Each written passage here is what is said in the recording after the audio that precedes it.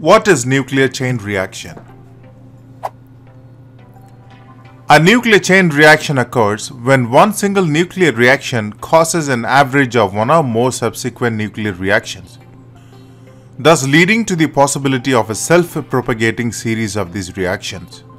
The specific nuclear reaction may be the fission of heavy isotopes, example uranium-235, 235U. The nuclear chain reaction releases several million times more energy per reaction than any chemical reaction.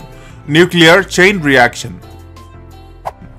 The neutron-induced fission reaction is the reaction in which the incident neutron enters the heavy target nucleus, fissionable nucleus, forming a compound nucleus that is excited to such a high energy level, excitation greater than E critical, that the nucleus splits into two large fission fragments. A large amount of energy is released in the form of radiation and fragment kinetic energy. Moreover, and what is for this chapter crucial, the fission process may produce 2 to 3 or more free neutrons that are capable of inducing further fissions and so on. This sequence of fission events is known as the fission chain reaction, and it is of importance in nuclear reactor physics. The nuclear chain reaction occurs when one single nuclear reaction causes an average of one or more subsequent nuclear reactions. Now, do you know what is nuclear chain reaction?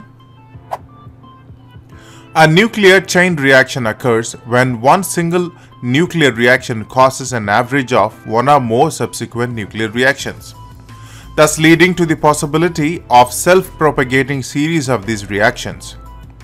The specific nuclear reaction may be the fission of heavy isotopes, example uranium-235, 235U. The nuclear chain reaction releases several million times more energy per reaction than any chemical reaction.